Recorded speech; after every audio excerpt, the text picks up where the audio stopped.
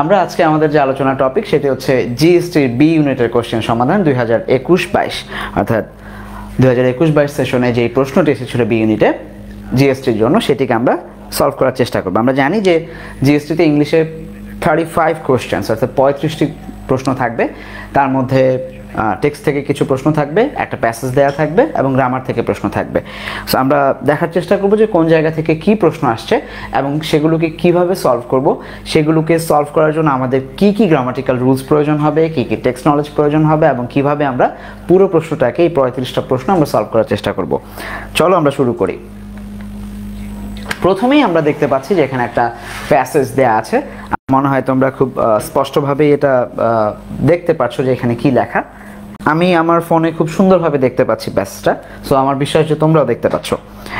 আচ্ছা, আমরা প্রথমে একটা প্যাসেজ যখন থাকবে পরীক্ষার হলে অন্য যে কোনো সময় অন্য যে কোনো পরীক্ষায় আমরা চাইলে প্রথমে মনোযোগ দিয়ে প্রশ্ন প্যাসেজটা পড়তে পারি, সেখানে ইংরেজিতে কি কি শব্দ আমি পারি না সেগুলো জাজ করব। যখন আমরা বাসায় এই কাজগুলো করব, বাসায় যখন আমরা পড়বো আমরা খুব সুন্দর করে সেগুলোকে জানার চেষ্টা করব, আন্ডারলাইন করে রাখবো যে কোন শব্দটা আমি পারি কোন শব্দটা পারি না।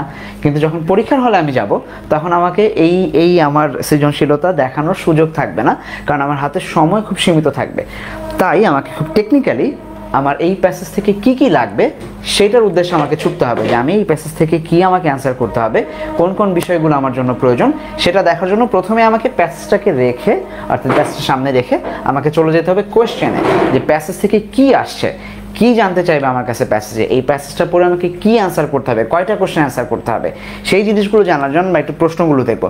আমরা দেখবো যে 1 নাম্বার কোয়েশ্চেন প্যাসেজ থেকে আসছে, 2 নাম্বার কোয়েশ্চেনটা প্যাসেজ থেকে আসছে, 3 নাম্বার কোয়েশ্চেনে প্যাসেজ সাজেস্ট দেওয়া আছে, তার মানে এটাও প্যাসেজ থেকে এসছে।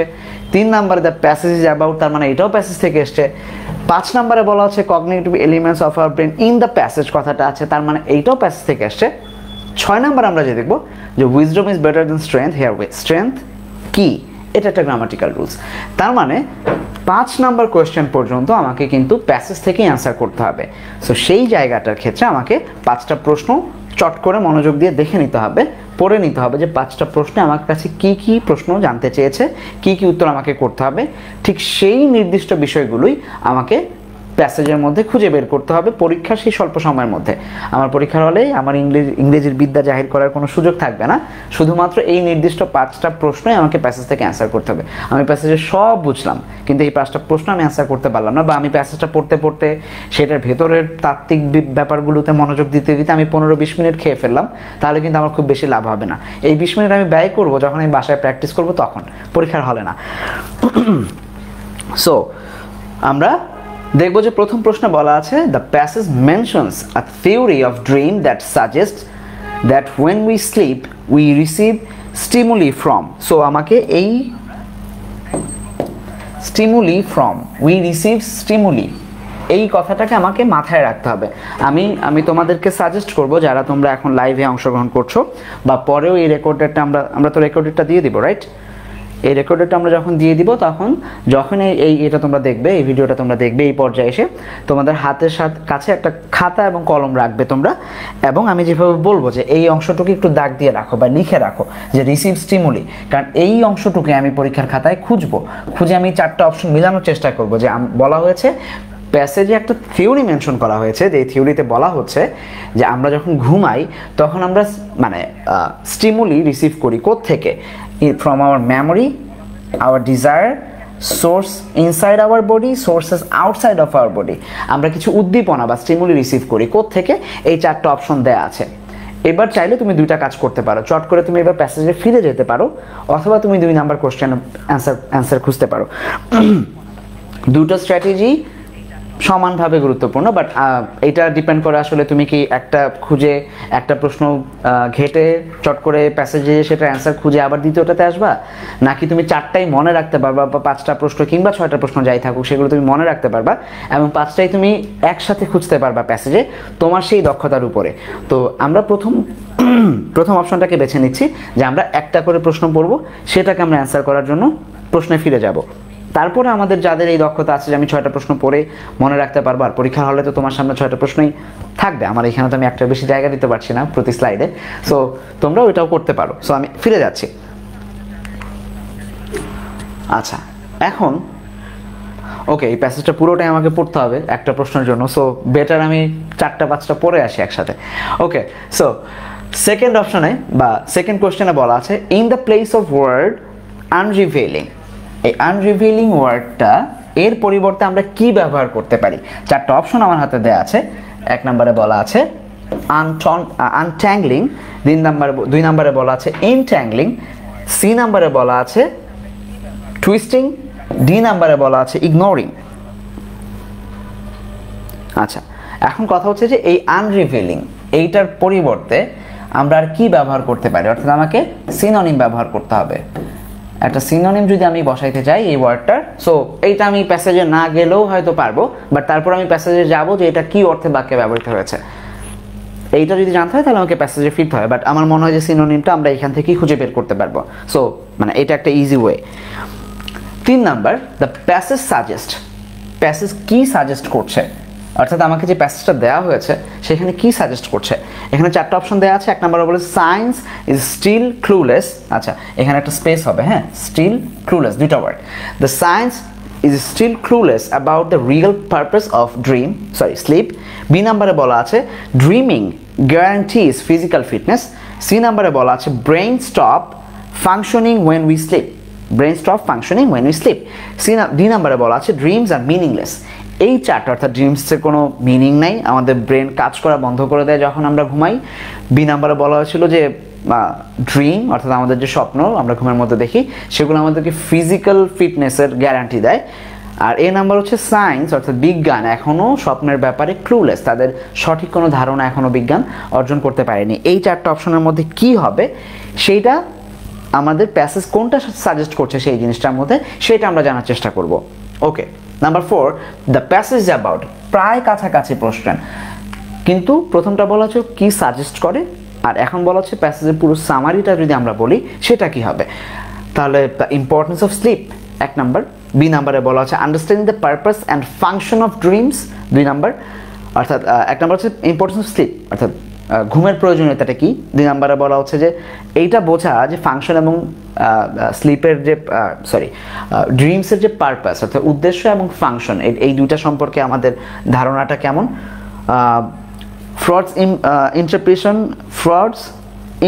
ইন্টারপ্রিটেশন অফ ড্রিমস, আর হচ্ছে why hour dreaming stage is long. এই 4টা যে অপশন এইটার মধ্যে এই 4টার মধ্যে কোনটা এই প্যাসেজ পুরোটাকে ডিফাইন করে সেটা আমরা জানার চেষ্টা করব প্যাসেজটা যখন পড়বো। আর নাম্বার 5, বাই কগনিটিভ এলিমেন্টস, তার মানে প্যাসেজে আরেকটা ওয়ার্ড থাকবে সেটি হচ্ছে কগনিটিভ এলিমেন্টস। এই cognitive elements of our brain, এটাও হবে না। So the cognitive elements of our brain, এই কথাটা দ্বারা প্যাসেজে কি বোঝানো হয়েছে। সো এইখানেও অ্যান্সার দেওয়া আছে, বাট আমরা যখন প্যাসেজটা পড়বো আমরা খুব ভালোভাবে বুঝতে পারবো। The elements are connected to compassion of fellow feelings. The sensuous elements stimulates the desire. Elements are connected to reasoning, learning and conceptualization. Elements directly affect one's spirituality. এই cognitive element দিয়ে এই 4টা অপশনের কোনটা বোঝায়, এটা আমাদের যদি কগনিটিভ এলিমেন্ট সম্পর্কে ধারণা থাকে তাহলে আমরা জানবো এবং প্যাসেজে সেটা কি হিসাবে ব্যবহার হয়েছে আমরা সেটাও দেখার চেষ্টা করব। So number 5 is done. আমাদের 5টা প্রশ্ন কি কি চেয়েছিল আমাদের কি মাথায় আছে? আমি আরেকবার ব্যাক করতে যাচ্ছি। প্রথমটা হচ্ছে কগনিটিভ এলিমেন্ট সম্পর্কে, যারা খাতা কলম নিতে বলেছিলাম, যারা নিয়েছো একটু চেক করো যে তোমরা খাতা কলমে ঠিকভাবে লিখেছো কিনা, যে কগনিটিভ এলিমেন্ট সম্পর্কে জানতে যাচ্ছে। 4 নম্বরে জানতে চেয়েছিল প্যাসেজটা কি বলছে অর্থাৎ সারমর্মটা। 3 নম্বরে ছিল হচ্ছে প্যাসেজটা কি সাজেস্ট করে। 2 নম্বরে ছিল আনরিভিলিং, এইটার সিনোনিম কি হবে। আর 1 নম্বরে জানতে চেয়েছিল যে আমাদের যে স্টিমুলি বিভিন্ন উদ্দীপনা যে ফর্ম হয় আমাদের ঘুমের মধ্যে সেটা কোত্থেকে আসে, এই 5টা অপশন। সো আমরা এখন প্যাসেজে যাব এবং দেখার চেষ্টা করব, প্যাসেজে যাবে এবং আমরা দেখার চেষ্টা করব যে আমরা এই অ্যান্সারগুলো প্যাসেজ থেকে পাই কিনা। ওকে ওকে ফাইন। সো আমার মনে হয় যে ক্লিয়ারভাবে আমরা দেখতে পাচ্ছি। আচ্ছা, আমরা যখন অ্যান্সার করব আমি এক্সপেক্ট করব যে তোমরা অ্যান্সারগুলো আমার সাথে দিবে, যে কোনটা অ্যান্সার হচ্ছে সেটা বোঝার চেষ্টা করবে। ওকে, সো এখন আমরা পড়ব সো প্রথমে বলা হচ্ছে read the passage below and answer the question the following 1 থেকে 5, যেটা আমরা পড়ে এসেছি অলরেডি। সো আমরা এখন প্যাসেজটা পড়বো। While many theories have been proposed about the function of ড্রিমের function সম্পর্কে অনেকগুলো থিওরি দেওয়া হয়েছে এখন পর্যন্ত বিজ্ঞানে, but no consensus has enriched, অর্থাৎ এখনো কোনো ঐক্য বা মতামতের যে ঐক্য সেটা তৈরি হয়নি, অর্থাৎ ইউনিটি আসেনি। তার মানে কনসেশনাস যদি আমার একটা থাকতো, এটা ইউনিটি বোঝায়, এখনো সেটা তৈরি হয়নি। ওকে, considering the time we spend dreaming state, যতটুকু সময় ড্রিমের মধ্যে নেওয়া হয়, the fact researchers do not yet understand the purpose of dream may seem baffling, যে এখন এটা একটা মানে কিংকর্তব্য বিমূঢ় অবস্থা এটা থাকে, যে আমরা যে পরিমাণ সময় নেই সেটা মানে ড্রিম যতটুকু সময় আমরা ধারণা করি কতটুকু নেই, এখনো খুব একটা ক্লিয়ার আইডিয়া নেওয়া হয়নি। আমি একটা রিসার্চে পড়েছিলাম যে সারা রাতে আমরা যত স্বপ্ন দেখি সেটা সর্বোচ্চ মানে সবটুকু মিলে সেটা 21 সেকেন্ডের বেশি না। আমার তো মাঝে মাঝে মনে হয় আমি 2 ঘন্টা ধরে শুধু দৌড়াচ্ছি 2 ঘন্টা দৌড়াচ্ছি, হাঁপায় যাচ্ছি দৌড়াতে। এরকম 3-4 বার যদি আমি 2 ঘন্টা দৌড়াই, তার মানে আমি 6 ঘন্টা ঘুমের 8 ঘন্টা ঘুমের পুরোটা সময় দৌড়াতেই থাকি। বাট সায়েন্সের একটা রিসার্চ আমি পড়েছি যে এটা 21 সেকেন্ডের বেশি না, অর্থাৎ মাত্র 21 সেকেন্ডস। কীভাবে সম্ভব আমি জানি না। সো ওই জায়গা থেকেই বলা যে যেই পরিমাণ সময় আমরা আমাদের ড্রিমিং স্টেটে নেই সেইটা সায়েন্টিস্টদের কাছে এখন এই পারপাসটা রেডি না, যে কি কারণে ওই সময়টুকু নেওয়া হয় বা স্বপ্নে কি অ্যাকচুয়ালি উদ্দেশ্যটা কি থাকে। However, it is important to consider that science still unveiling the fact, the exact purpose and function of sleep itself. Okay, আমরা একটা আনরিভিলিং ওয়ার্ড আমরা পেয়েছিলাম, আমি একটু ভিন্ন মার্কার ইউজ করছি। এই ওয়ার্ডটা আমাদের প্রয়োজন হবে বিকজ আমরা দেখেছিলাম যে আমাদের কাছে এটা একটা কোয়েশ্চেন ছিল যে আনরিভিলিং এর পরিবর্তে আমরা কোন সিনোনিম ব্যবহার করতে পারি। সো এইখানে কিন্তু অর্থটা আনরিভিলিং এর যে মানে সাধারণ অর্থ সেটাই আছে, যে however it is important to consider যে সায়েন্স এখনও এটা রিভিল করতে পারেনি যে এক্সাক্ট পারপাসটা কি, ড্রিমের এক্সাক্ট পারপাসটা কি এবং সেটা কিভাবে ফাংশন করে, বা স্লিপের ফাংশন মানে ফাংশন অফ স্লিপ ইটসেলফ বলা হচ্ছে যে ড্রিমের পারপাস তো ধরতে পারেই নাই, সাথে সাথে আমাদের ঘুমের ফাংশনটাকে আমরা কিভাবে ঘুমাই, এটার পুরো মেকানিজমটা কি, এটার ওয়ে কেন কি করে আমাদের বডি ওই সময়টাতে, এটাই এখনো সায়েন্স আবিষ্কার করতে পারেনি। বাট রিসার্চ হচ্ছে এখনো। সাম রিসার্চেস সাজেস্ট, কোন রিসার্চ সাজেস্ট করছে যে dream serves no real purpose, এটার কোনো মানে সঠিক কোনো উদ্দেশ্য নাই, এটার কোনো একদম বস্তুগত কোনো উদ্দেশ্য নাই, এটা জাস্ট ঘুমের মধ্যে কিছু একটা হয়। তারা বলার চেষ্টা করছে যে ড্রিমের কোনো রিয়েল পারপাস নাই। বাট অন্যরা the other believe that dreaming is essential two mental, emotional and physical wellbeing, যে ড্রিমটা অর্থাৎ দুইটা কারণ আমরা পাচ্ছি, আমাদের কিন্তু এগুলো লাগবে। কারণ হচ্ছে পারপাস কি সেটা সম্পর্কে আমাদের একটা আইডিয়া দরকার ছিল। 1 নম্বর দল তারা বলছে এটা হচ্ছে নাম্বার 1, এটা হচ্ছে নাম্বার 2। প্রথম দলের যে সায়েন্টিস্ট যে রিসার্চাররা আছে তারা বলছেন যে ড্রিমের কোনো রিয়েল পারপাস নাই। আর সেকেন্ড যারা আছেন তারা বলার চেষ্টা করছেন যে ড্রিমের যে ওয়ে, যেভাবে এটা ফাংশনিং হয়, যেখানে এটা পারপাসটা হচ্ছে যে মেন্টাল, ইমোশনাল এবং ফিজিক্যাল ওয়েলবিং, হিউম্যান, আমরা যারা হিউম্যান তাদের মেন্টাল, ফিজিক্যাল এবং ইমোশনাল ওয়েলবিং এর জন্য এটা দরকার। আমি জানি না যে অন্যান্য পশুরাও স্বপ্ন দেখে কিনা, পশু পাখিরা, বাট মানুষের স্বপ্ন নিয়ে যেহেতু কথা হচ্ছে ঘুমের মধ্যে, সো আমাদের এটা মেন্টালি, ফিজিক্যালি এবং ইমোশনালি এটা আমাদেরকে ইফেক্ট করে। সো এটা দুটো আমরা কারণ পেলাম। সাম researchers suggest that dreams R subjective interpretation of signals generated by the brain during sleep. খুবই ইম্পর্টেন্ট একটা কথা, যে কেউ বলার চেষ্টা করছেন যে ড্রিমের কি এটা একটা সংজ্ঞা হয়ে যায় ইনফ্যাক্ট, যে ড্রিমস আর সাবজেক্টিভ ইন্টারপ্রিটেশন, অর্থাৎ এটা একটা বিষয়িক ব্যাখ্যা। ইন্টারপ্রিটেশন মানে আমরা জানি ব্যাখ্যা। সো এটা একটা বিষয়ভিত্তিক ব্যাখ্যা কোনগুলোর signals generated by the brain during slip. ঘুমের সময় আমাদের যে ব্রেইন বিভিন্ন সিগন্যাল রিসিভ করে, কি কি ধরনের সিগন্যাল রিসিভ করতে পারে তোমরা কি আমাকে কেউ বলবা? অনেকেই আছো এখানে আজকে জয়েন করেছো লাইভ আমাদের সাথে, কি কি সিগন্যাল রিসিভ করতে পারে আমাদের ব্রেন? ঘুমাচ্ছি তো আমি, কি সিগন্যাল রিসিভ করতে পারে আমার ব্রেন? কেউ কি বলতে পারো? তোমরা আমাকে একটা আইডিয়া দিবা না? আমি উদাহরণ দেওয়ার আগে তোমরা কেউ কি উদাহরণ দিবা যে তোমরা এই আলোচনা আদৌ বুঝতে পারছো কিনা আমার একটু জানা দরকার, যে আমি একাই বকবক করে যাচ্ছি, কেউ আসলেই কোনো কিছু বুঝতে পারছো কিনা? নাই কেউ অ্যান্সার দেয়? বলো বলো, যারা ক্লাসে অংশগ্রহণ করবা, যারা কথা বলবা, আমি তাদেরকে মনে করবো যে তারা ক্লাসে মনোযোগ দিচ্ছে। আর যারা শুধু শুধু বসে আসছো চেহারা দেখতে যে নতুন একজন আসছে আজকে ইংলিশ পড়াইতে, দেখি কেমন পড়ায়, ইংলিশ শিখতে পারবো না, স্যারের সাথে দেখা হবে, কথা হবে ভাইয়ের সাথে, এইটুকুই। চলো, নাই কেউ বলার নাই? আদৌ কি তোমরা আমার কথা শুনতে পাচ্ছ? দেখি তো, না কথা শোনা যাচ্ছে। ওকে, একজনকেও পাইলাম না যে বলবে যে কি কি সিগন্যাল রিসিভ করি আমরা ঘুমের মধ্যে। আমরা অনেক ধরনের সিগন্যাল রিসিভ করতে পারি। আমাদেরকে যখন ডাক দেওয়া হয় ঘুম থেকে ওঠার জন্য, সেটা আশপাশ থেকে যে কোনো ধরনের নয়েজ, সাউন্ড, বা আমাদের ফিজিক্যাল কোনো কন্ডিশন, অর্থাৎ ধরো গরম লাগতেছে, ঠান্ডা লাগতেছে, এই ধরনের মানে আমাদের বডি টেম্পারেচারের ওঠানামার সাথে সাথে এই ধরনের সিগন্যাল আমরা ব্রেন রিসিভ করে, ঠিক আছে? নাহলে আমরা যে ঘুমাচ্ছিলাম সারা জীবন ঘুমিয়েই থাকতাম, কখনোই জাগতাম না।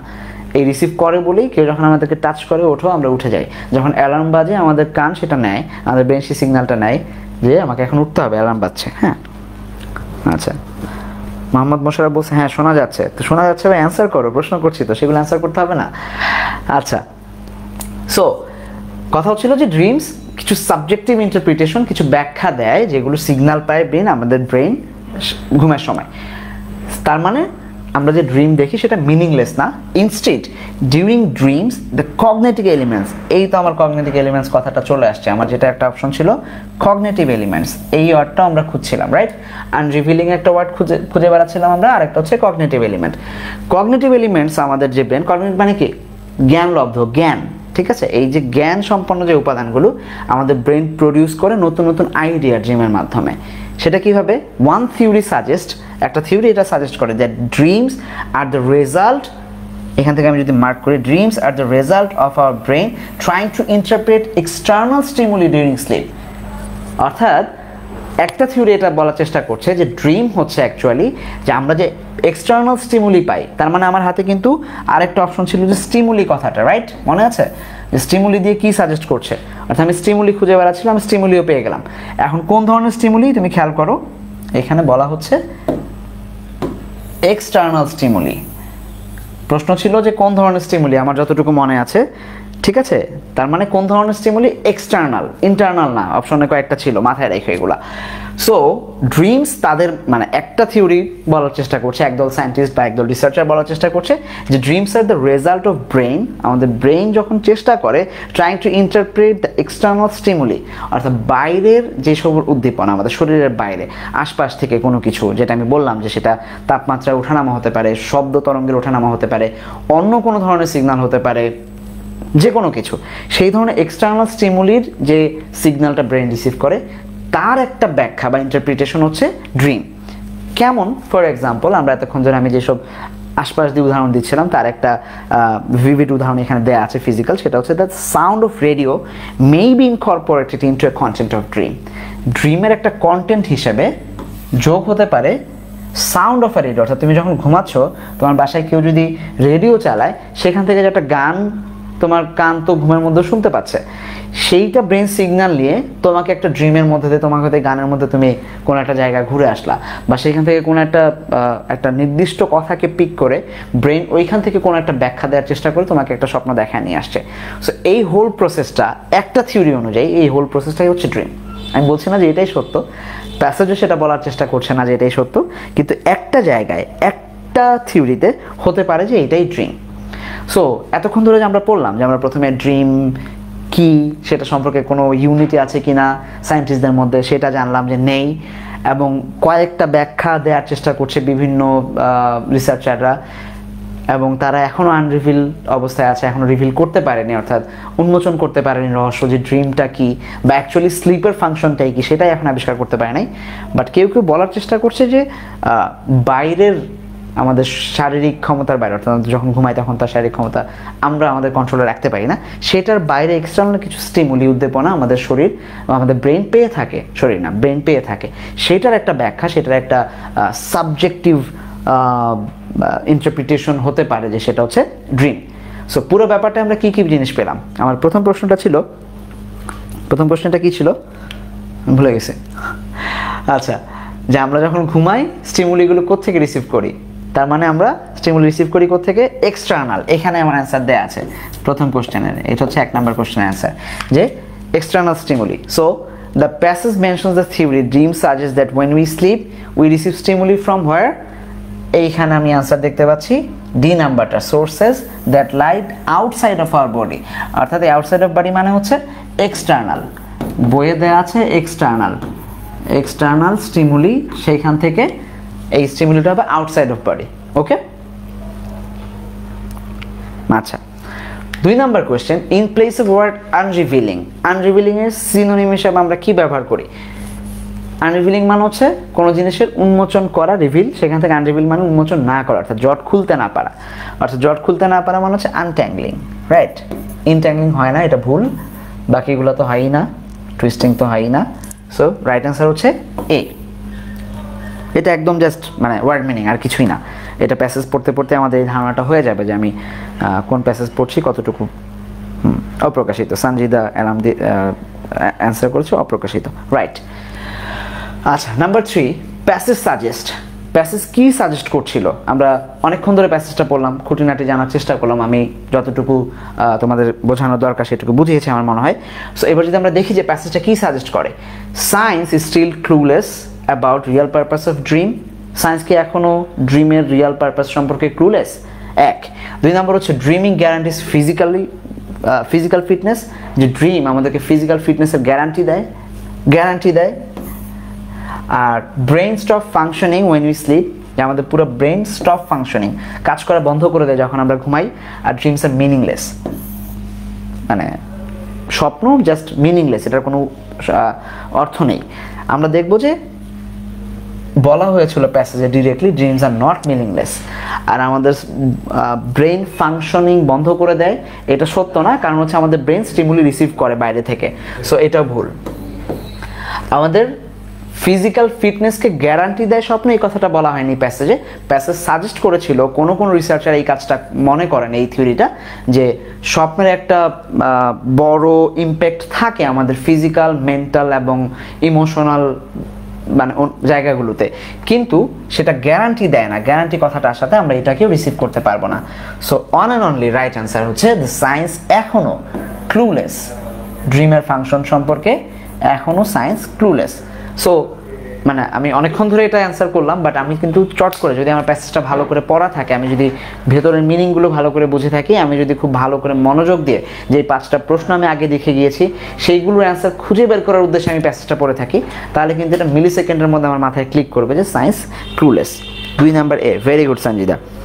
আর কেউ অ্যান্সার করবে না? একজন অ্যান্সার করতেছে সবাই। আমি যখন প্রশ্ন রিসার্চ করছি, আমি আশা করব যে তোমরা অনেকেই আমার সাথে জয়েন করবে প্রশ্নগুলো অ্যান্সার করার জন্য। সবাই জয়েন করবে, অনেকেই না। ঠিক আছে, নাম্বার 3 চলো। দ্য প্যাসেজ ইজ অ্যাবাউট, তাহলে আমাদের প্যাসেজটা কী ছিল? Importance of slip, understanding the purpose and function of dream, ফ্রয়েডস interpretation of dream, why hour dreaming state is long. কোনটা ছিল বলো আমাকে, তোমরা সাজেস্ট করো।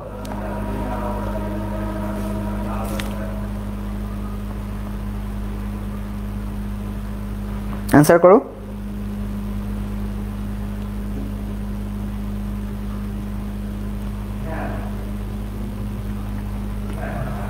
নাই কেউ অ্যান্সার করা? 3A, মোহাম্মদ মোশাররফ বলেছে 3A, গুড। আর কেউ? মোহাম্মদ মোশাররফ বলেছে যে 3A, অর্থাৎ ইম্পর্টেন্স অফ স্লিপ। পুরো প্যাসেজটা মনে রাখো, প্যাসেজ ইজ অ্যাবাউট, প্যাসেজটা কি সম্পর্কে বলতে চাচ্ছে? মোশাররফ আবার বলছে 3B। আচ্ছা, শিপন মিয়া বলছে B, সাফায়াতুর রিদওয়ানা বলছে B, সানজিদা বলছে B। মোশাররফ ভাইয়া, তুমি কি প্রথমে দলের বাইরে গেলা, তারপর মনে করলা সবাই যেহেতু বিতে চলে আসছে, এরপর তুমি বিতে ট্রান্সফার করলে, এরকম কিছু? আচ্ছা, 4B হবে, কারণ হচ্ছে প্যাসেজটা ড্রিম নিয়ে কথা বলেছে, স্লিপ নিয়ে না। ড্রিমের ফাংশন এবং পারপাস এগুলো নিয়ে কথা বলেছে, দ্যাটস ওয়াই এটাই হবে অ্যান্সার। ফ্রয়েডস ইন্টারপ্রিটেশন, হ্যাঁ ফ্রয়েড আমাদের ড্রিম নিয়ে অনেক কথা বলেছেন, কিন্তু এই প্যাসেজে এটা নিয়ে আলোচনা হয়নি। আর why hour dreaming state is so long, time নিয়ে তো কথাই হয়নি, সো এগুলো বাদ। একটাই মাত্র রাইট অ্যান্সার, সেটি হচ্ছে বি।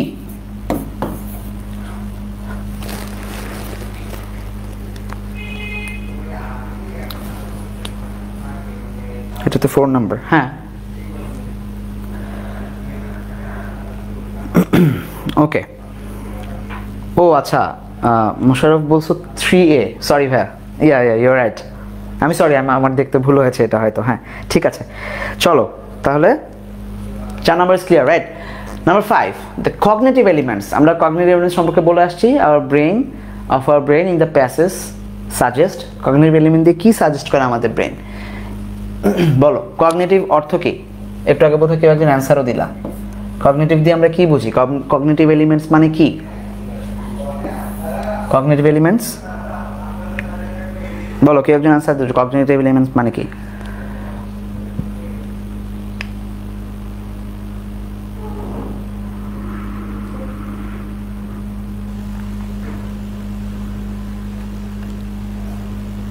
কই হারাই গেল সবাই?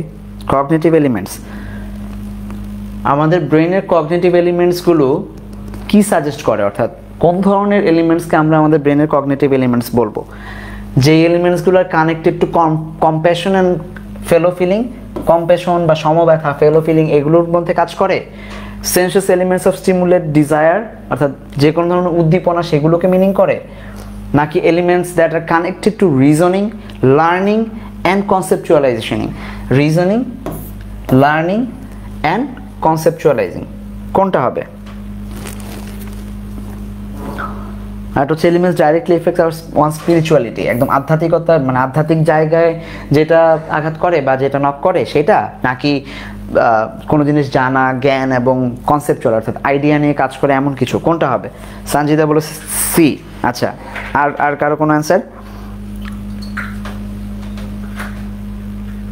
আমরা জানি কগনিটিভ এলিমেন্ট মানে হচ্ছে জ্ঞান সম্বন্ধীয়, অর্থাৎ নলেজ একেবারে যদি আমি বলি। হ্যাঁ, নলেজ। সো আমাদের ব্রেইন যখন কাজ করে তখন সেটা actually connected to our reasoning, learning and কনসেপচুয়ালাইজিং, এই জিনিসটাকে কানেক্ট করে। সো আমাদের রাইট অ্যান্সার হচ্ছে সি। ওকে, বাহ, ভেরি গুড, সবাই পারছে এক্স্যাক্টলি। আচ্ছা, তার মানে আমাদের প্যাসেজটা শেষ, অর্থাৎ আমরা এইটুকু অনেক সময় ধরে আমি যেটুকু বোঝানোর চেষ্টা করলাম যে আমরা যদি প্যাসেজটাকে খুব ভালো করে পড়ি, মানে আমি যতটুকু সময় নিলাম ততটুকু সময় নিয়ে পরীক্ষা অ্যান্সার করার দরকার নাই। এটা একটা ওয়ে ছিল কীভাবে আমরা অ্যান্সার করবো সেটা দেখানোর প্রচেষ্টা করলাম আমরা, যে যদি আমি প্যাসেজটাকে ভালো করে পড়ি, এবং প্যাসেজটা ভালো করে পড়ার উদ্দেশ্য হচ্ছে আমি পুরো প্যাসেজ ভালো করে পড়ে অনেক কিছু জানবো পরীক্ষা হলে বসে বসে, তা না। আমার যে অ্যান্সার করতে হবে সেই অ্যান্সারগুলো যদি আমি একটু ঠিকঠাকভাবে দেখে আসি যে কী কী কোশ্চেন আসছে, সেগুলো পড়ে যখন আমি প্যাসেজে ব্যাক করবো আমি খুব সহজে কিন্তু অ্যান্সারগুলো চট করে বের করে নিতে পারবো।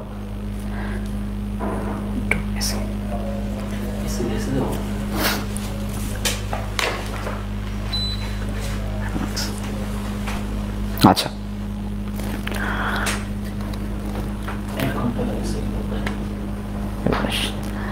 আচ্ছা, এবার wisdom is better than strength, hair strength is. তাহলে আমাদের গ্রামারের রুলস চলে আসছে, এবং আমার বিশ্বাস তোমরা সবাই খুব ভালো গ্রামার পারো, কারণ তোমরা 12 বছর ধরে কিছু না কিছু পড়ে আসছো, তোমাদের স্কুল কলেজের পুরো গণ্ডিটা তোমরা পেরিয়ে আসছো, এবং গত বছর তোমরা পরীক্ষা দিয়ে এই বছর আরও এক্সপার্ট হয়ে তোমরা এইবারের প্রিপারেশন নিচ্ছ সেকেন্ড টাইমের। সো আমার বিশ্বাস যে তোমরা যতটুকু গ্রামার পারো, বাংলাদেশে তোমাদের লেভেল এখন আর এর চেয়ে বেশি গ্রামার কেউ পারে না, ইংরেজি গ্রামার। কারণ তোমরা 12-13 বছর ধরে 12-13টা ক্লাস জীবনে হ্যাঁ গ্রামার পড়ে আসছো ইংরেজির। সো এই তো প্রশ্ন বলার আগে অ্যান্সার চলে আসছে। অ্যাবস্ট্রাক্ট নাউন, স্ট্রেংথ একটা অ্যাবস্ট্রাক্ট নাউন। কী কী ধরনের অ্যাবস্ট্রাক্ট নাউন হয় আমরা জানি? অ্যাবস্ট্রাক্ট নাউন কোয়ালিটি হয়, কোয়ালিটি হয়, আর কি হয়? অ্যাকশন হয়, অ্যাকশন হয় এবং স্টেট হয়। এই ধরনের অ্যাবস্ট্রাক্ট নাউন পাওয়া যায়। অ্যাকশন হয়, কোয়ালিটি হয় এবং স্টেট হয়। অ্যাকশন কোয়ালিটি কেমন? যেমন আমরা যদি বলি, যেমন ধরো এই যে এইটা স্ট্রেংথ, স্ট্রেংথ হচ্ছে একটা কোয়ালিটি। উইজডম এটা একটা কোয়ালিটি, ঠিক আছে? এগুলো হচ্ছে কোয়ালিটির মধ্যে পড়ে অ্যাবস্ট্রাক্ট নাউনের। অ্যাকশন কেমন? অ্যাকশন ধরো মুভমেন্ট, মুভমেন্ট, এটা আমি জাস্ট ছোটো করে লিখলাম, বানান ভুল হয়েছে, বাট ছেড়ে দাও। মুভমেন্ট। তারপরে লাফটার, GST, লাফটার, এগুলো হচ্ছে অ্যাকশন। স্টেট কেমন? যেমন বয়হুড, বাল্যকাল। আমরা জানি যে এই ধরনের অ্যাবস্ট্রাক্ট নাউনগুলো হয় 3 ধরনের। সো তার মধ্যে একটা হচ্ছে অ্যাবস্ট্রাক্ট নাউন হচ্ছে স্ট্রেংথ। স্ট্রেংথ কোন ধরনের অ্যাবস্ট্রাক্ট নাউন আমরা জানলাম, সেটা হচ্ছে কোয়ালিটেটিভ, অর্থাৎ কোয়ালিটি যে বোঝায় সেটি হচ্ছে abstract noun. So B number হচ্ছে রাইট অ্যান্সার। এক্স্যাক্টলি। সো আমরা যখন গ্রামার পড়বো বিস্তারিত নাউন সম্পর্কে, তখন কিন্তু এগুলো আবার বিস্তারিত আমরা পড়বো। সো আজকে আমি জাস্ট তোমাদেরকে দেখিয়ে দিচ্ছি যে কীভাবে প্রশ্ন হয়। ওকে, হি হু opens an A school door clauses A prison. যে একটা স্কুলের দরজা খুলে দেয় সে জেলের একটা দরজা বন্ধ করে দেয়। কার উক্তি? উক্তি সম্পর্কে প্রশ্ন আসে, যায় না, শোয়া যায় না, কি লিখছে? আচ্ছা, নাম্বার 7 উক্তি সম্পর্কে আসছে, যে বিখ্যাত ব্যক্তিদের উক্তি সম্পর্কে প্রশ্ন থাকবে, তার মানে আমাদের ওই জায়গাটাতে প্রিপারেশন নিতে হবে। এই উক্তিটা যে একটা স্কুলের দরজা, বিদ্যালয়ের দরজা খুললো, সে জেলখানার বা কারাগারের একটা দরজা বন্ধ করলো, এই বিখ্যাত উক্তিটি হচ্ছে ভিক্টর হুগো। ভিক্টর হুগোর আরও কিছু বিখ্যাত উক্তি আছে। ভিক্টর হুগোর একটা বিখ্যাত উক্তি হচ্ছে যে ইভেন, আমি লিখছি, even the darkest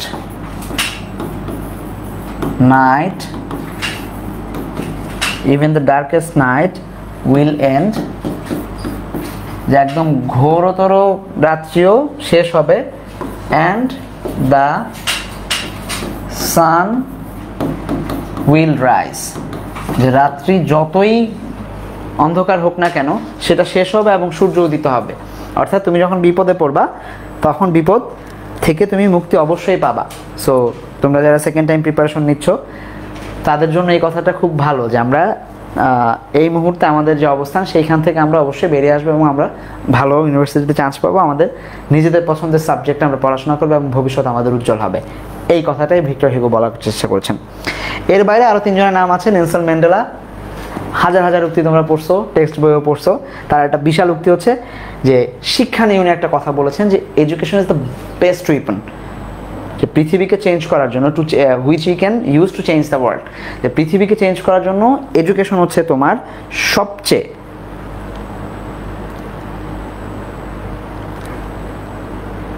গুরুত্বপূর্ণ উপাদান। আচ্ছা,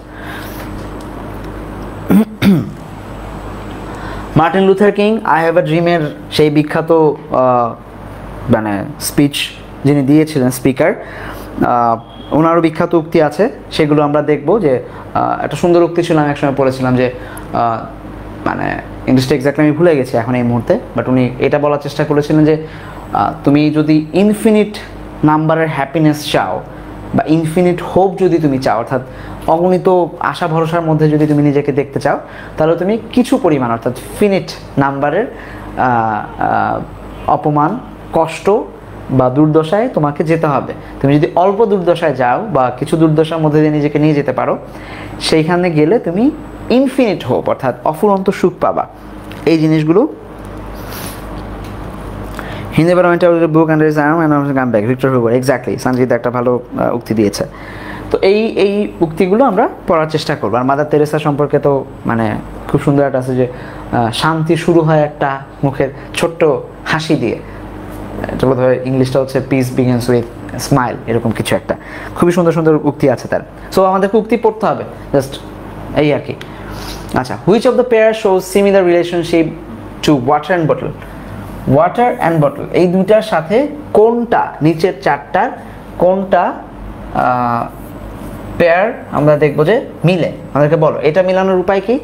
উপায় হচ্ছে যে রিলেশনটা কি, ওয়াটার আর বটল।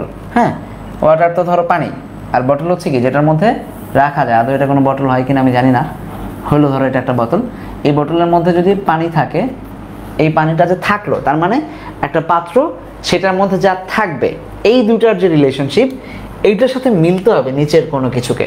তাহলে বলো, বেলুন আর স্কাই, বেলুন আর স্কাই, আকাশ কি বেলুনকে ধরে রাখে? রাখে না, আকাশ উড়ে, মানে সরি বেলুন উড়ে আকাশে, আর কিছু না।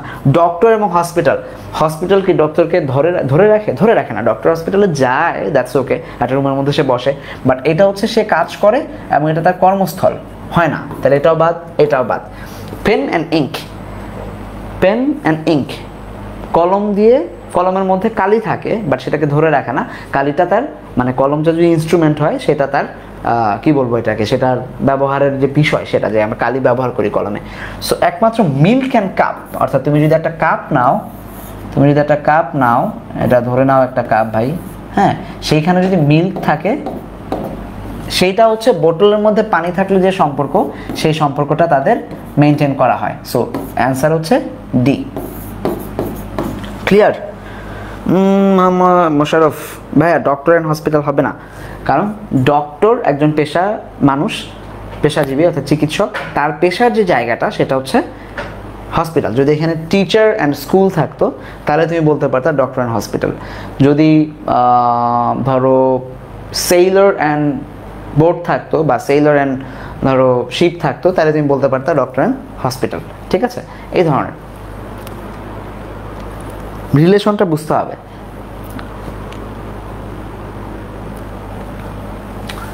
Number 9, he replied that he would come.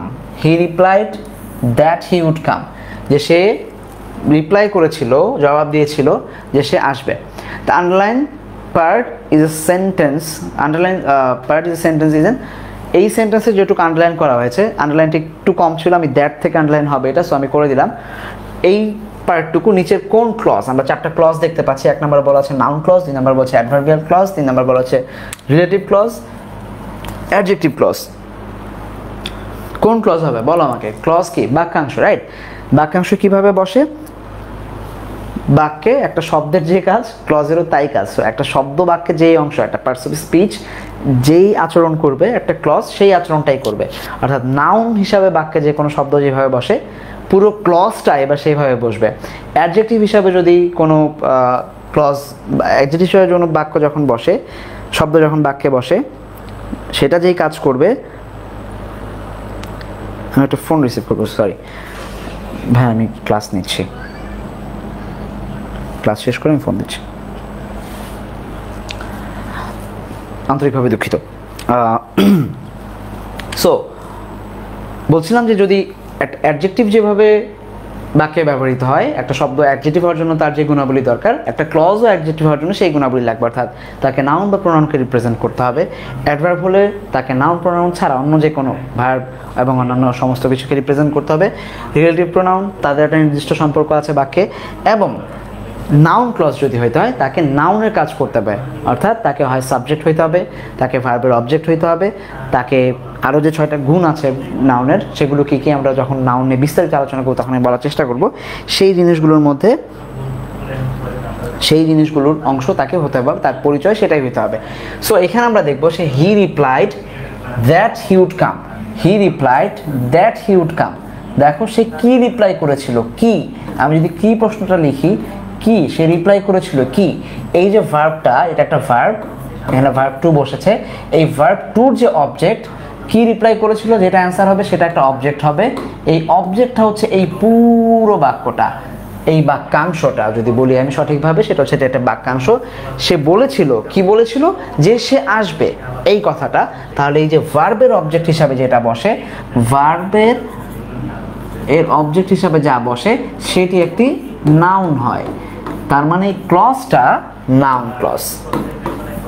Is it clear to everyone? আমাকে একটু জানাও যে তোমরা যারা অংশগ্রহণ করেছো আমাদের আজকের লাইভে, তারা এটা স্পষ্টভাবে বুঝতে পারলে কিনা যে কেন এটা নাউন ক্লজ হলো। সানজিদ অলরেডি অ্যান্সার দিয়েছে, মোহাম্মদ মোশাররফ অলরেডি অ্যান্সার দিয়েছে, আর বাকিরা সবাই আশা করি তোমরা বুঝতে পেরেছো। এবং আমরা যখন ক্লজ পড়বো তখন আমি তোমাদেরকে বোঝানোর চেষ্টা করবো যে কোনটা কী কারণে কীভাবে এই ক্লজগুলো নিজেদের মধ্যে এক্স্যাক্টলি অ্যাডজেক্টিভ হিসেবে নাউন ক্লজ হয়। সো আমার মনে হয় এটা ক্লিয়ার, রাইট? আসো, the word emancipation. Emancipation means, এটা তোমরা এই শব্দটার সাথে খুবই পরিচিত, নতুন কিছু না। আমরা অনেক বছর ধরে, আমরা বোধহয় তোমরা ক্লাস 6, 7, 8 থেকে যখন তোমরা ওমেন এম্পাওয়ারমেন্ট, ফিমেল এডুকেশন এগুলো নিয়ে যখন পড়াশোনা করছিলে, প্যারাগ্রাফ থেকে, ছোটোবেলা থেকেই যে আমাদের কনসেপ্টগুলো এইভাবে গড়ে ওঠে। আমরা ছোটো ছোটো লাইন শিখি, তারপর ছোটো ছোটো প্যারাগ্রাফ শিখি, তারপর যখন আমরা বড় হয়ে ইন্টারমিডিয়েটে বড় বড় প্যাসেজ পড়ি, আরও যখন বড় হবে তোমরা নিজেরাই প্যাসেজ লিখবে, তখন বই লিখবে। সো সেই জায়গাগুলো থেকে আমরা ইমানসিপেশন অনেকবার পেয়েছি, সেটা হচ্ছে মুক্তি। তাহলে মুক্তির বাংলা কি ভাই? সরি, মুক্তির ইংলিশ কি ভাই?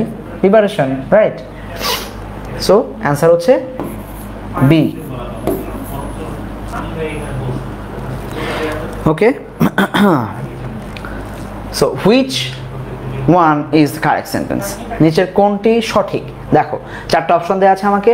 The sun is a star, sun is a star, the sun is star, sun is star. আচ্ছা খেয়াল করো, দুইটা শব্দ আছে, একটা হচ্ছে সান আর একটা হচ্ছে স্টার। পৃথিবীতে যায় একটা, তার আগে আর্টিকেল হিসাবে কি বসে? দি বসে, আর অনির্দিষ্টভাবে এ বসে। বাস এবার মিলাও, কোথায় আছে এই বাক্যটা, অর্থাৎ নাম অ্যান্সার হচ্ছে এ নাম্বার। সিম্পল, সময় নষ্ট করার কোনো বইই নাই। আচ্ছা বি এ লিখছো সবাই, একটু কষ্ট করে কাইন্ডলি যখন যেটা বলবা সেটার প্রশ্ন নাম্বার সহ লিখবা। তুমি এখন যে বি বললা সানজিদা, আমি কিভাবে বুঝবো কোনটার বি বললা? 8 না 9 না 10, কোনটার? না 11 না 12, আমি জানি না। হ্যাঁ, যখন যেটা বলবা সেটার প্রশ্ন নাম্বারটা সহ যদি তুমি বলো, তাহলে আমি বুঝতে পারবো যে তুমি কি সঠিক অ্যান্সার দিচ্ছ নাকি কোনোভাবে তোমার অ্যান্সারটা একটু ভুল হচ্ছে। কারণ ভুল হলে আমি তোমাদেরকে সেটা আবার কারণ সহ ব্যাখ্যা সহ সেটা বুঝিয়ে দিতে পারবো। সো কাইন্ডলি এই প্রশ্নটার অ্যান্সার যখন করবা তোমরা লিখবা 11 এ বি সি ডি, যেটা তোমাদের সঠিক অ্যান্সার মনে হয়। ঠিক আছে, ওকে চলো, এটা ইজি। আমরা চলে যাচ্ছি আমাদের পরের স্লাইডে। 12 নম্বরে বলা আছে which sentence does not have a misplaced modifier. খেয়াল করবা, প্রশ্ন বোঝাটা খুবই ইম্পর্টেন্ট। তিনটা জিনিসকে মাথায় রাখবো। আমরা পরীক্ষায় প্রশ্ন বুঝি না। আমরা পরীক্ষা দেওয়ার আগে আমি যখন ক্লাস শুরু করব তখন তোমাদের নিয়ে আমি কিছু কথা বলবো। আজকে যেহেতু এটা আমাদের ফরম্যাট কোনো ক্লাস না, শুধুমাত্র তোমাদের সাথে একটু পরিচিতি আর প্রশ্ন সলভ করার মাধ্যমে তোমাদের সাথে কিছু আলোচনা, সেজন্য আমি খুব গুরুভারী কথা বলতে চাই না। কিছু আলোচনা হবে তোমাদের সাথে আমার, যে কীভাবে আমরা প্রিপারেশন নিব। তখন আমি তোমাদেরকে বলার চেষ্টা করব অনেক কথা। তার মধ্যে একটা গুরুত্বপূর্ণ কথা হবে পরীক্ষা হলে প্রশ্ন বোঝা, এবং সেটা বাসা থেকেই প্র্যাকটিস করে যাওয়া, যে কীভাবে প্রশ্ন বুঝবো। আমরা কি জানতে চেয়েছে এখানে? মিসপ্লেসড মডিফায়ার, তাই তো? কিন্তু বলেছে ডাজ নট হ্যাভ, তার মানে কোন বাক্যে নাই মিসপ্লেসড মডিফায়ার নাই, সেটা বের করতে হবে আমাকে। সো চলো এবার আমরা দেখি যে কোনটা হবে। প্রথম বাক্যে বলা হয়েছে 12 নম্বর option A, while still a girl I went to the fair with my father। B number while still a girl ঠিকই আছে, সি নাম্বারও ঠিক আছে, সব জায়গায় while still a girl ঠিক আছে। কিন্তু এখানে I went to the fair, my father sent me to the fair, my father went to the fair, fair went with my father। So চোখ বন্ধ করে ডি নাম্বারটা ভুল। এবার এবিসি এর মধ্যে কোনটা রাইট? আমরা যখন এমসিকিউ করব তখন আমাদেরকে কিন্তু একটা সিলেক্ট করলে হবে না, আরেকটাকে বাদ দিয়ে অর্থাৎ এলিমিনেট করে করে আমাদেরকে আগে যেতে হবে। এটাই হচ্ছে এমসিকিউ। সো ডি নাম্বারটা বাদ, কারণ ফেয়ার তো আমার সাথে যাওয়ার কোনো অপশন নাই। আচ্ছা, B number my father Saint me, বাবা আমাকে মেলায় পাঠিয়েছিল, এইটা আসলে খুব একটা যুক্তিযুক্ত কিছু হয় না। এইটা যে আমার বাবা আমার সাথে গিয়েছিল আর আমি আমার বাবার সাথে গিয়েছিলাম। খেয়াল করো, while still a girl, এইখানে এই গার্ল হচ্ছে সাবজেক্ট বাক্যের এই অংশে। সো যখন আমি পরের বাক্যে আবার সাবজেক্ট হিসাবে ইউজ করব কাউকে, দুইজন চলে আসছে এখানে, গার্ল নিজেও আছে, খেয়াল করো এখানে গার্ল নিজেও আছে এবং তার বাবাও আছে। দুইটা সাবজেক্ট যখন আসলো, এটা সেকেন্ড সাবজেক্ট, এটা ফার্স্ট সাবজেক্ট, যখন এই সাবজেক্টটার সাথে রিলেশন করে কোনো কথা বলা হবে, অর্থাৎ আগের বাক্যাংশে যে সাবজেক্ট ছিল তার উদ্দেশ্যে যখন কোনো কথা বলা হবে, অবশ্যই সে সামনে আসবে। এখন তুমি যদি সি নাম্বার দেখো, গার্লের জায়গায় আছে ঠিকই, কিন্তু while still a girl, আমি বালিকা অর্থাৎ ছোট থাকা অবস্থায়, যখন আমি ছোট ছিলাম, আমার বাবা কি ছোট ছিল নাকি আমি ছোট ছিলাম? যে মেয়েটা বলছে সে ছোট ছিল নাকি বাবা ছোট ছিল? নিশ্চয়ই মেয়ে ছোট ছিল। সো সেই ক্ষেত্রে বাবা আমার সাথে মেলায় গিয়েছিলেন, স্টিল আ গার্ল বাবা আমার সাথে গিয়েছিলেন, হয় না। মেয়ে ছোট থাকা সত্ত্বেও বাবা আমার সাথে গিয়েছিলেন, হয় না। যখন ছোট ছিলাম আমি গিয়েছিলাম বাবার সাথে, এইটা হয়। তার মানে আমার এ নাম্বারটা হচ্ছে রাইট অ্যান্সার। আমার কথা কি ক্লিয়ার? আমাকে একটু বলবা যে এতক্ষণ ধরে যা যা বললাম এটা তোমরা বাংলায় বুঝতে পেরেছো কিনা। আমি বলার চেষ্টা করেছি যে যখন একটা সাবজেক্টকে মডিফাই করা হবে তখন ইমিডিয়েট যেই সাবজেক্টটা নিয়ে কথা বলা হচ্ছে তারই প্রোনাউন বসবে। অর্থাৎ গার্ল যখন বলছে যে স্টিল আ গার্ল, যখন আমি ছোট ছিলাম আমি বাবার সাথে গিয়েছিলাম, বাবা আমার সাথে গিয়েছিল, এটা হয় না, কারণ বাবা তখন ছোট হয়ে যায়। কিন্তু বাবা তো ছোট ছিল না তখন, বাবা তো বাবাই ছিল, মেয়েটা তখন ছোট ছিল। ওকে, আমার মনে হয় ক্লিয়ার। 12 নম্বর এ, এক্স্যাক্টলি সানজিদা 12 নম্বর এ, ভেরি গুড। সানজি আজকে ক্লাসে খুবই অ্যাক্টিভ, দ্যাটস গুড। আমি চাই যে ক্লাসে সবাই, আমাদের ক্লাসটা তো ইন্টারঅ্যাক্টিভ বোর্ডে হচ্ছে তাই না, তার মানে আমরাও ইন্টারঅ্যাক্টিভ হব। অনলাইনে আসার মানে এটা না যে আমরা রেকর্ডেড কোনো কোর্স ছাড়ছি না তোমাদের জন্য, বা এই কোর্সটা রেকর্ডেড না যে টিচার শুধু বকবক করে যাবে তুমি সেটা দেখবা, ইটস নট লাইক ইট। তোমাকে এই ক্লাসে ইন্টারঅ্যাক্টিভ হইতে হবে, অর্থাৎ টিচার যখন কথা বলছে, ভাইয়ারা যখন ক্লাস নেবে, ভাইয়ারা যখন কথা বলবে, তোমাদেরকে তাদের সাথে কথা বলতে হবে, প্রশ্নের অ্যান্সার দিতে হবে, অংশগ্রহণ করতে হবে ক্লাসে।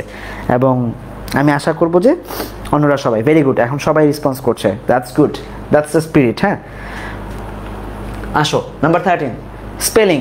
স্পেলিংয়ের জন্য আমাদেরকে স্পেলিং পড়তে হবে। আমরা চেষ্টা করব যখন আমরা লেকচার নিব, তোমাদের ক্লাস নিব, তোমাদেরকে নির্দিষ্ট কিছু স্পেলিং দিয়ে দেওয়ার জন্য, যে ওয়ার্ডগুলো থেকে ইনশাল্লাহ পরীক্ষায় কোশ্চেন আসবে সেই ধরনের একটা স্পেলিং ব্যাংক তোমাদেরকে দেওয়ার চেষ্টা করব আমি। তো এখন বলো পার্সোনাল নিচের কোনটা, অ্যান্সার দাও, তো তোমরা দিবা। নিচের কোনটা, এই বানানটা নাকি এই বানানটা নাকি সি নাকি ডি? পার্সোনাল, কর্মকর্তা অর্থে এই ওয়ার্ডটি ব্যবহৃত হয়ে থাকে, কর্মচারী বা কর্মকর্তা সেই অর্থে ব্যবহৃত হয়ে থাকে। তাহলে কোনটা হবে বলো আমাকে, তোমরা অ্যান্সার দাও। ডিকশনারি খুলে আবার অ্যান্সার দিও না।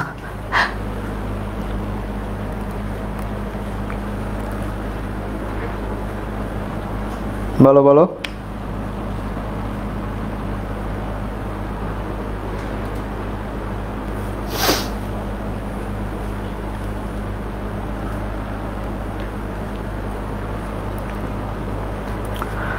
তেরো নম্বর এ, শিপনও বলছে, মোহাম্মদ মোশাররফও বলছে এ।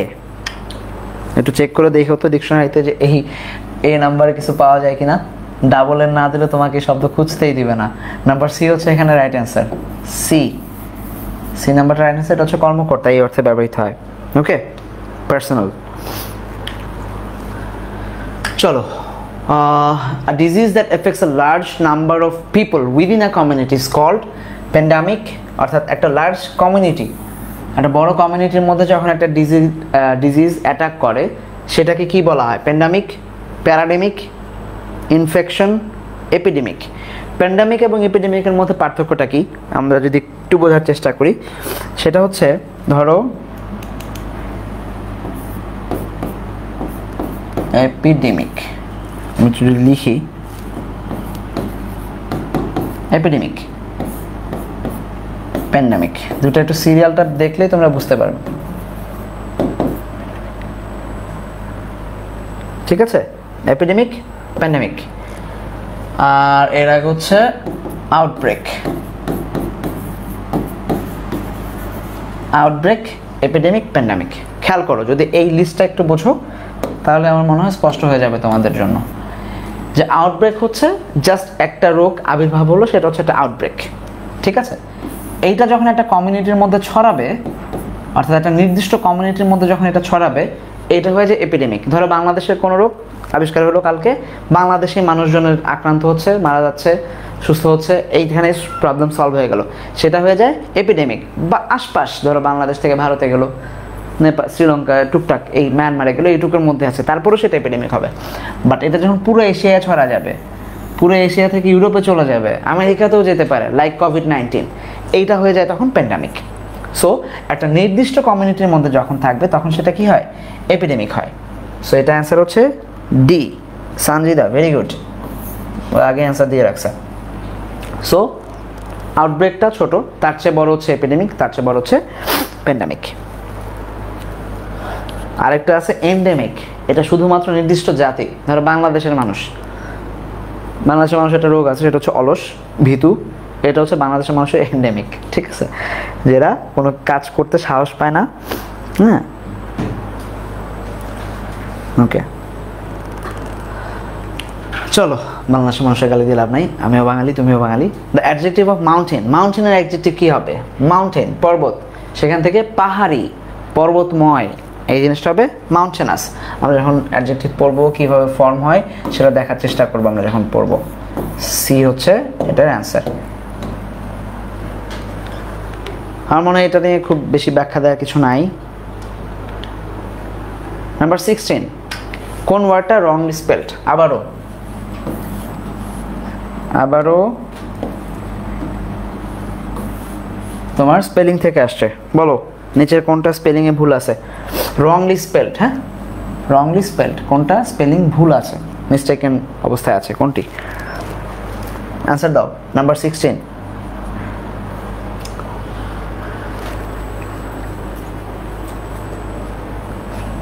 Reminiscence, receive, রিসিড, receipt. একটু তাকাও এই দুইটার মধ্যে, তাহলে অ্যান্সার পেয়ে যাবা। রিসিভ থেকে রিসিপ্ট হয় যখন কোনো কিছু রিসিভ করার পরে যে যেটা পত্র দেয় সেটা হচ্ছে রিসিপ্ট। সো এইটা একই বানান হবে, সি ই বিফোর আই। হ্যাঁ আমরা পড়েছিলাম না, এই নিয়ম তোমাদের পড়ার থাকার কথা অলরেডি, যে ই বিফোর আই, যে আই এর আগে ই বসে কিছু নিয়মে, সেটার মধ্যে একটা হচ্ছে রিসিভ। তাহলে সি নাম্বার হচ্ছে অ্যান্সার। গুড।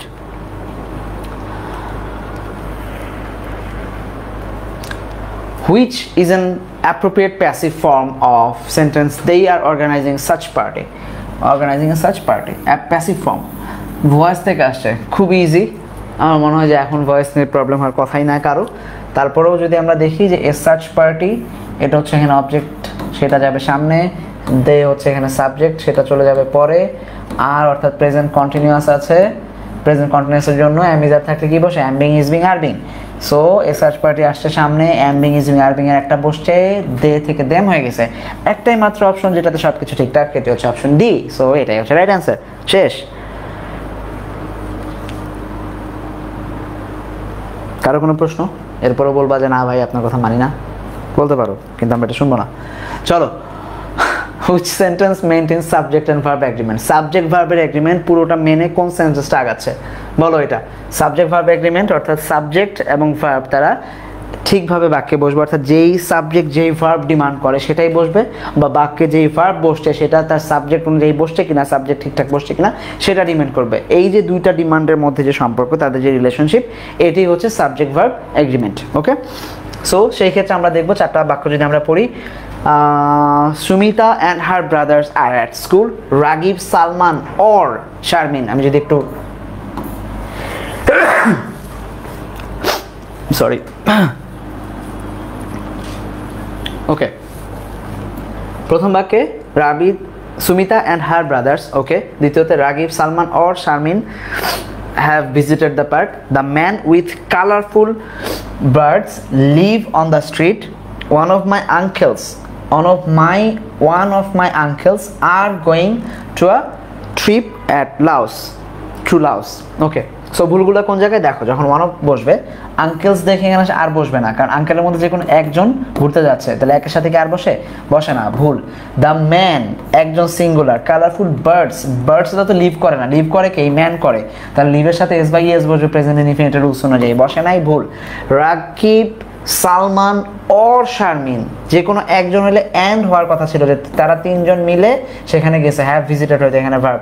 সো এটাও ভুল। একমাত্র সামিতা বা সুমিতা অ্যান্ড হার ব্রাদার্স, তারা সবাই মিলে, আর এখানে বহুবচন বসবে। So this is the right answer. Okay, so এই যে ব্যাপারগুলো, যে কোথায় কোন ভার্বটা বসবে, কেন বসবে, কোন সাবজেক্টের সাথে তার সম্পর্ক কি, এটাই হচ্ছে সাবজেক্ট ভার্ব এগ্রিমেন্ট।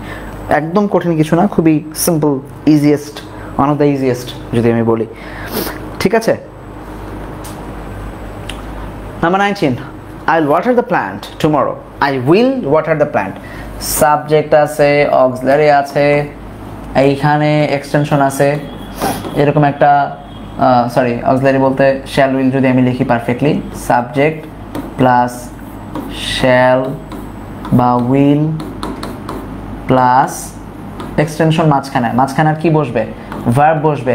এরকম একটা স্ট্রাকচার আমরা পড়ে আসছিলাম ফিউচার ইনডিফিনিট টেন্সে। সো সেই ক্ষেত্রে সাবজেক্ট আছে, অক্সিলারি ভার্ব আছে, এক্সটেনশন আছে, তো মাঝখানে যে বসছে তারা দেখতে যাই মনে হোক, সাদা কালা যাই হোক, সে আজকে verb.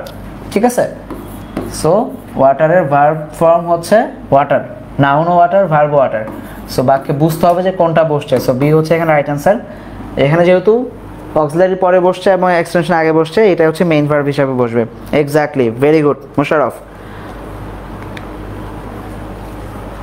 Which one is not included in types of conflict? এটা টেক্সট বই থেকে আসছে, আরে এটা টেক্সট বই থেকে আসছে।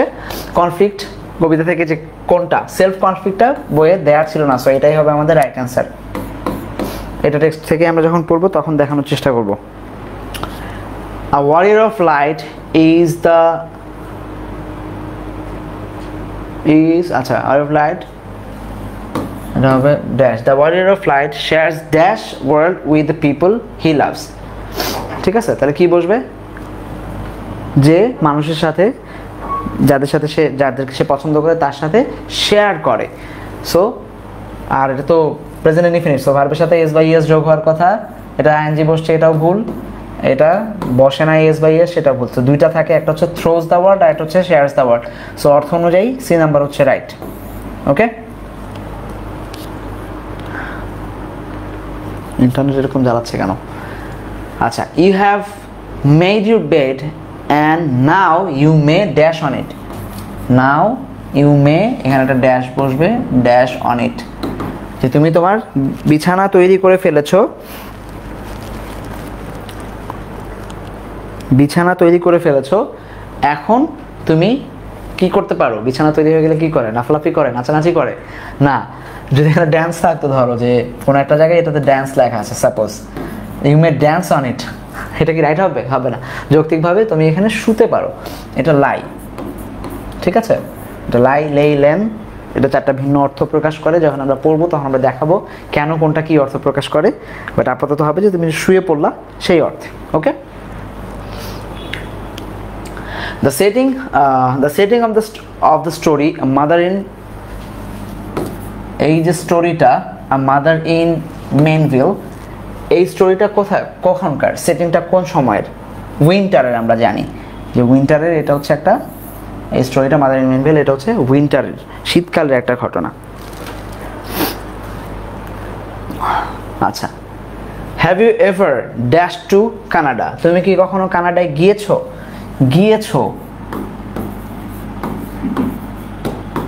গিয়েছো প্রশ্ন, এই ধরনের অর্থে আমরা জানি কি বসে, গো না বসে বিন বসে, verb. Have you ever been, এখানে ভার্ব 3 বসবে, তাহলে হ্যাভ ইউ এভার বিন, এই যে ডি নাম্বার হচ্ছে রাইট অ্যান্সার। এটা প্রায় বছরই বিভিন্ন কোনো না কোনো পরীক্ষায়, কোনো না কোনো বিশ্ববিদ্যালয়ের পরীক্ষাটা এসে থাকে, ঢাকা ইউনিভার্সিটি বা জিএসটির পরীক্ষা তো আসছেই। সো এরকমভাবে অনেক জায়গায় এসে থাকে এটা। আই উইশ, একদম উইশ থাকবে, চোখ বন্ধ করে ওয়ার জায়গায় দিয়ে চলে আসবো, শেষ, খেলা শেষ, তারপর যা হবে। ঠিক আছে, এরকম করে দাগাও না, আগে একটু দেখো। আমি দেখছিলাম যে এখানে বি আছে, এম আছে, ওয়াজ আছে, উইশ আছে, ওয়ার আছে, এই জন্য আমি দাগাইছি। ঠিক আছে, তোমরা টুপ করে দাগ দিয়ে বসে থাকো না, পড়ে নিও আগে। ওকে, the child dash like an Angel, শিশু কি হবে?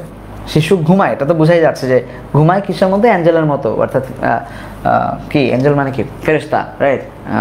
আর কি আছে, আর কি বলি আমরা? দূত, দেবদূত, এদের মতো ঘুমায়। সো স্লিপিং, এটা যদি ইজ থাকতো বা ওয়াজ থাকতো তাহলে এই সাবজেক্টটার সাথে এটা ঠিক ছিল, তার মানে এটা ভুল। স্লিপ, স্লিপ হয় না, এটা ভুল। স্লিপড, এটা তো মানে যাই নাই কোথাও, বানানি ভুল আছে কনসেপ্টের সাথে। সো যদি এটাকে আমরা পাস্ট করি, অর্থাৎ subject plus verb two plus extension, এটা যদি ধরি, তাহলে এই সাবজেক্টটা এখানে আছে, এক্সটেনশনও আছে, সব কিছু, তাহলে মাঝখানে ভার্ব টুটা মিসিং, তাহলে সেটা বসে গেলেই ভার্ব টু হয়ে যাবে। আসো বসায় দেয় ধরে স্লিপড, তার মানে হচ্ছে সি নাম্বার হচ্ছে এটা right answer. Exactly, very good. আমি ফিরে আসার আগেই দেখি যে have you ever been to Manikganj, তার মানে মোহাম্মদ মোশাররফ, তুমি, তোমার বাসা মানিকগঞ্জ, তুমি বলে দিলে আমাদের। ঠিক আছে, সো দাওয়াত দাও, তারপর আমরা এসে বলবো না যে have I ever been to Manikganj. ঠিক আছে, তুমি দাওয়াত দাও আমাদেরকে একদিন, তারপর আমরা এসে বলবো যে মানিকগঞ্জের কই কই I have been to. Okay, which one is incorrect নাকি কারেক্ট? আচ্ছা, কানেক্ট না, এটা আমার স্পেলিং মিস্টেক, এটা কারেক্ট হবে। Which one is correct in spelling, কোনটা বানান ঠিক আছে বলো? এটিকেট, এটিকেট বানান ঠিক আছে কোনটা? ইনশাআল্লাহ ভাই, দাওয়াত কবুল করলাম, যদি এখনো বলো নাই যে ভাই দাওয়াত আপনার। বলো এটিকেট বানান কোনটা? এটিকেট তোমাদের একটা সাবজেক্ট ইয়ার লেসনের নামই আছে এটা, সো ভুল হওয়ার কথা না। বলো। এই যে শাফাতুর রিদওয়ানা ভাইয়া, বি কোনটার বি? কোন কোশ্চেনের? 1 নাম্বার কোশ্চেনের বি নাকি এখন আমি 27 নাম্বার আছে 27 নাম্বার কোশ্চেনের বি? কোনটা ভাইয়া বলো? এটিকেট কোনটা?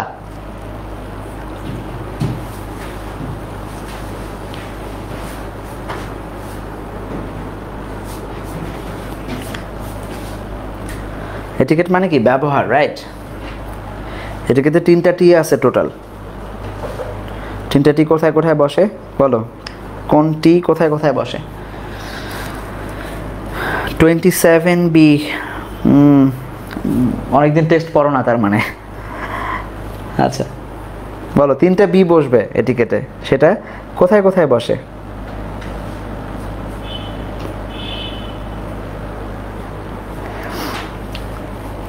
দুইটা ডি বসে পরে, একটা ডি বসে আগে।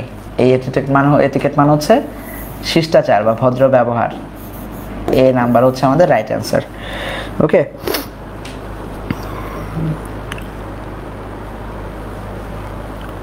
মোহাম্মদ মোশাররফ এ বলছে।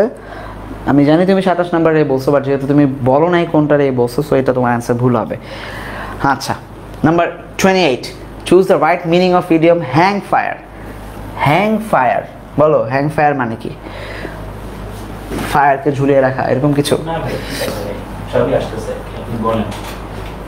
হ্যাং ফায়ার, হ্যাং ফায়ার মানে হচ্ছে কোনো জায়গায় দেরি করা, কোনো কিছুতে পৌঁছাতে দেরি করা, কাজের সিদ্ধান্ত নিতে দেরি করা, ডিলে করা, এটা হচ্ছে হ্যাং ফায়ার। সো এ নাম্বার হচ্ছে রাইট অ্যান্সার। প্রভাব পড়তে হবে আমাদেরকে। আমরা তোমাদেরকে একটা প্রভাবের লিস্ট দেওয়ার চেষ্টা করব, আমরা তোমাদেরকে ইডিয়ম অ্যান্ড ফ্রেজের লিস্ট দেওয়ার চেষ্টা করব, আমরা তোমাদেরকে ভোকাবুলারি লিস্ট দেওয়ার চেষ্টা করব, আমরা তোমাদেরকে স্পেলিং এর লিস্ট দেওয়ার চেষ্টা করব। সবগুলো টপিক যেগুলো তোমাদের লাগবে, যেগুলো পরীক্ষায় আসে, এগুলো একটা লিস্ট বাছাই করে তোমাদেরকে দেওয়ার চেষ্টা করব, যেগুলো পরীক্ষায় আসে। বাকিটা উপরওয়ালা যদি কবুল করে ইনশাআল্লাহ তোমাদের কমন পড়বে। আচ্ছা, অরফিউস, রিলেটেড টু অরফিউস। তোমরা অরফিউসের নাম শুনেছো? অরফিউস হচ্ছে গ্রিক মিথোলজির একটা ক্যারেক্টার, যার সুপার হিউম্যান ক্যারেক্টারিস্টিক ছিল।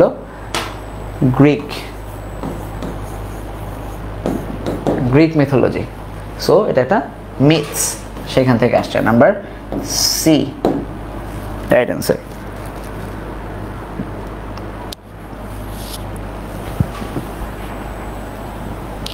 ওকে, number 30, the host was dash the number of guests.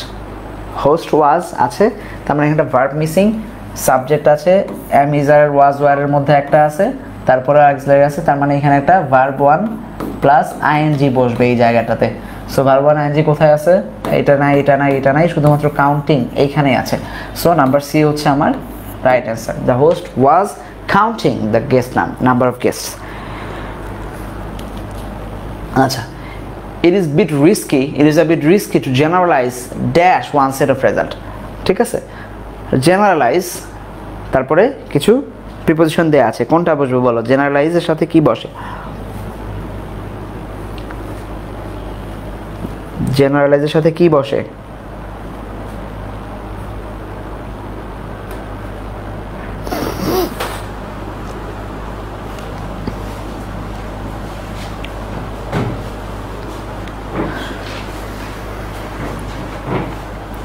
জেনারেলাইজের সাথে কি বসে?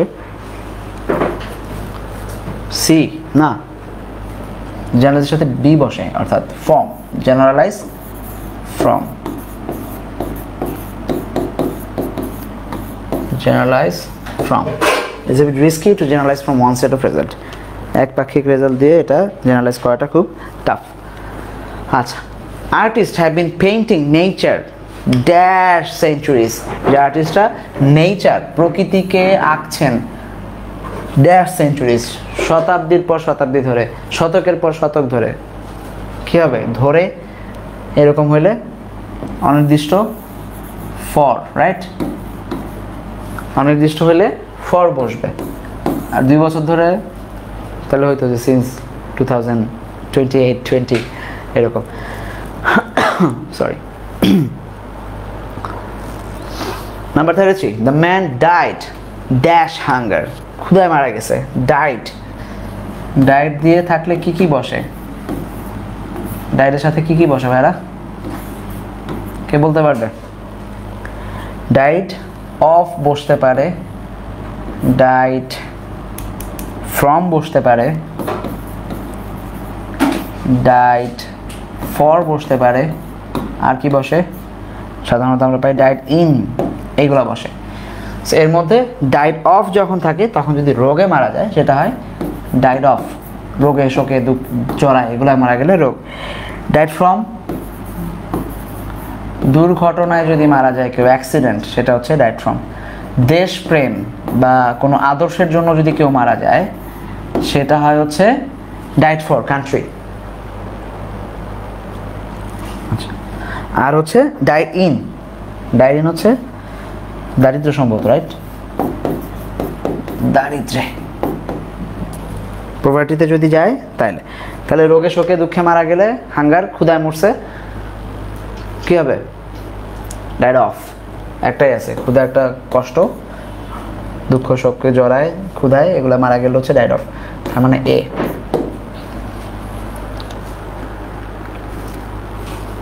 Number 34, he has great affection dash his গ্র্যান্ডচাইল্ড, যে তার নাতিদের জন্য তার একটা গ্রেট অ্যাফেকশন রয়েছে। কোন অ্যাফেকশনের সাথে কি বসে? কমন মিস্টেক্স ইন ইংলিশ বইটা কিনে নিবা তোমরা যদি এখনও না কিনে থাকো। কমন মিস্টেক্স অফ ইংলিশে আমাদের এগুলো কিছু মানে দেয়া থাকে যে কোনটার সাথে কি বসবে, আমরাও দেওয়ার চেষ্টা করবো তোমাদেরকে। বাট তার আগে তোমরা যখন আমাদের কোর্সে ভর্তি হবা তখন আমরা তোমাদেরকে এই ধরনের ফ্রেজাল ভার্বগুলো দেওয়ার চেষ্টা করবো, প্রিপোজিশন দেওয়ার চেষ্টা করবো যে কোনটার সাথে কি বসে, কমন মিস্টেক্স যাতে তোমাদের না হয় সেগুলোর ব্যাপারে আমরা খেয়াল রাখবো। সো আপাতত অ্যাফেকশনের সাথে গ্রেট অ্যাফেকশন কি বসে বলো? অ্যাফেকশন ফর, টান থাকা, আকর্ষণ থাকা, মায়া থাকা, অ্যাফেকশন ফর বসে। সো নাম্বার ডি হচ্ছে right answer. Number 35, choose the correct answer. এই অ্যান্সারটা তোমরা দিবা, অনেকক্ষণ ধরে অনেক ব্যাখ্যা দিয়ে দিয়ে বুঝাইছি, এই অ্যান্সারটা তোমরা দাও যে কি হবে এই অ্যান্সারটা। আমরা এতক্ষণ ধরে জিএসটি 2021-22-এর যে প্রশ্ন সলভ করার চেষ্টা করলাম পুরো সময়টাতে। আমি আশা করব যে বিভিন্ন রুলস আমরা যেগুলো আলোচনা করেছি সেগুলো তোমরা বুঝতে পেরেছো, এবং তোমাদের সাথে ক্লাস করে আমার খুব ভালো লেগেছে, কারণ তোমরা সবাই যারা আজকে উপস্থিত ছিলে এই লাইভ ক্লাসে, লাইভ সেশনে, তোমরা সবাই খুবই কি বলবো এটাকে, যে ইন্টারেক্টিভ ক্লাস করেছো আমার সাথে, তোমরা প্রশ্নগুলো অ্যান্সার করার চেষ্টা করেছো, এবং আমি বিশ্বাস করি তোমাদের একটা মোটামুটি ধারণা হয়েছে যে কীভাবে প্রশ্ন আসে এবং সেগুলো কীভাবে অ্যান্সার করতে হয়। তোমরা অবশ্যই এর আগেই জানতে, বাট আজকেও আমার বিশ্বাস যে কিছু না কিছু তোমরা এটা থেকে লাভ করেছো। এবং আমরা আশা করব যে আমরা যে কোর্স চালু করেছি সেকেন্ড টাইমারদের জন্য, সাকিব ভাইয়া যে কোর্সটা নামিয়েছেন তোমাদের সেকেন্ড টাইমারের জন্য, এবং স্কুল অফ এক্সেলেন্সের পক্ষ থেকে আমরা যে ফার্স্ট টাইমারের কোর্স লঞ্চ করছি বি ইউনিটের জন্য, ইউনিভার্সিটি অ্যাডমিশনের, সেই কোর্সে তোমরা আসবে এবং আমরা একসাথে একটা জার্নি শুরু করব তোমাদের বিশ্ববিদ্যালয়ের লক্ষ্যে পৌঁছানোর। এবং সেই জার্নিতে ইনশাআল্লাহ আমরা একসাথে কাজ করে, পরিশ্রম করে, তোমাদের মেধার জোরে, আমাদের যে প্যাট্রোনাইজিং তোমাদের জন্য থাকবে, যেই পরিশ্রমটা আমরা তোমাদের পরিশ্রমের জন্য আমাদের যে প্রচেষ্টাটা থাকবে সেইগুলোকে একসাথে করে আমরা বিশ্ববিদ্যালয়ে পৌঁছে যাব সেকেন্ড টাইম, এবং ফার্স্ট টাইম যেখানে আছি সেখান থেকে ইনশাআল্লাহ আমরা অসাধারণ একটা জার্নির অপেক্ষায় তোমাদের সাথে। আমি অপেক্ষা করছি তোমাদের জন্য। দেখা হবে ইনশাআল্লাহ। ভালো থাকবে সবাই তার আগ পর্যন্ত।